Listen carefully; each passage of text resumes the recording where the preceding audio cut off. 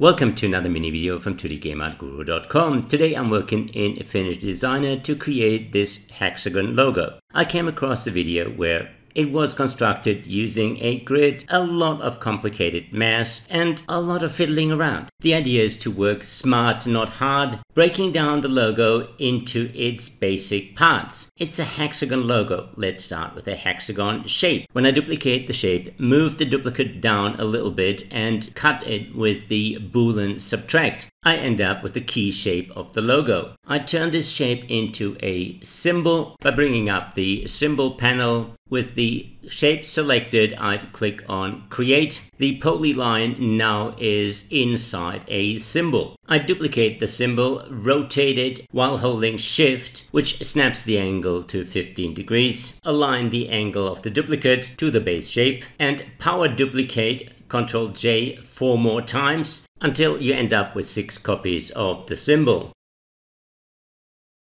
By selecting the content of the symbol and moving that to the upper right, the other symbols copy that motion. And with a little bit of alignment, I created the logo. It's a little easier to align objects with the snapping turned on. There's a big advantage working with symbols. A change to one symbol will affect all other symbols.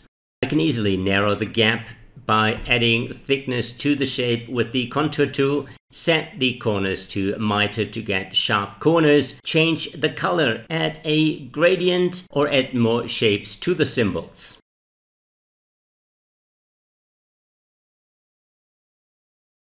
By turning off the sync in the symbols panel, I can select one of the symbols and color it individually. Once I turn the sync back on and make changes to the symbol, it will affect all other symbols.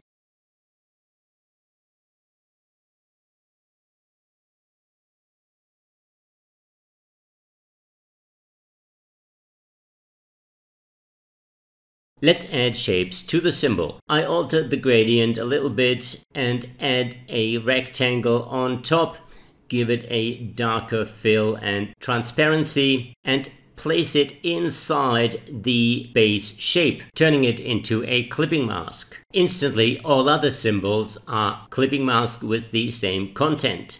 Adding a lighter copy of the transparent shape set to overlay adds a nice touch.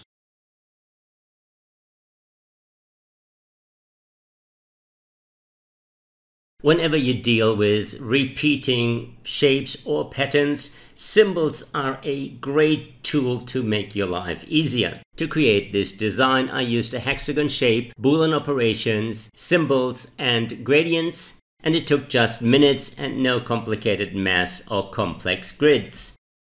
I hope you enjoyed this video and learned something new. If you did, please subscribe to my channel, leave a comment, leave a like, and I will see you again soon.